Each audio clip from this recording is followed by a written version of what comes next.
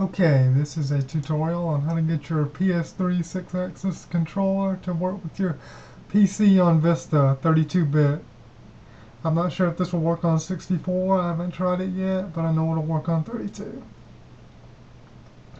Okay, the first thing you need to do is go to Google and do a search for PS3 Six Axis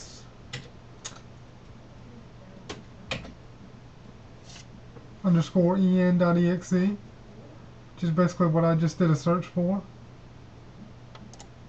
Go to the first result, click on the link.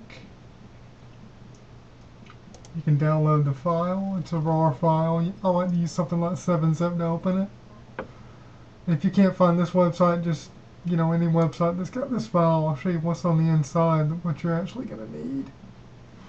You'll see these 3 files on the inside: a lib USB 132 filter installer, it's a driver, lib USB 0 DLL file, and a PS3 Six Axis English executable.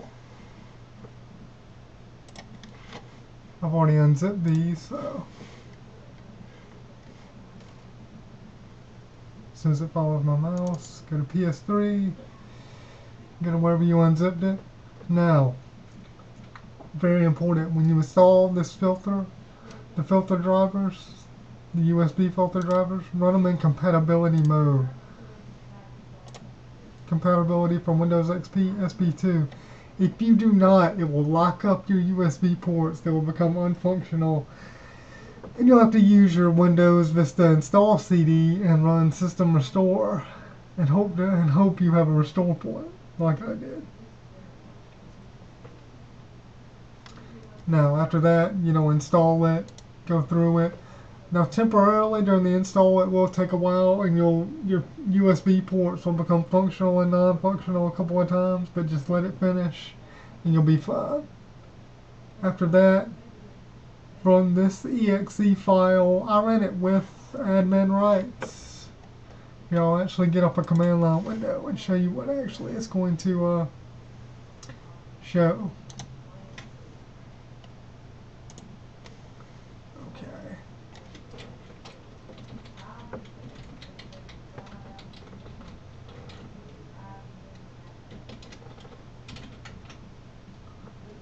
Okay, and it gave you some output, found the PS3 Six Axis Controller, blah blah blah blah blah.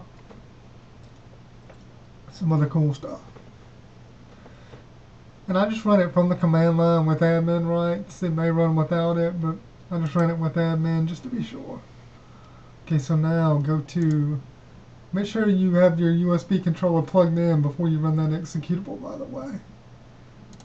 Go to the control panel, hardware, game controllers. You see your PlayStation 3 controller listed. Go to properties, get a window like this.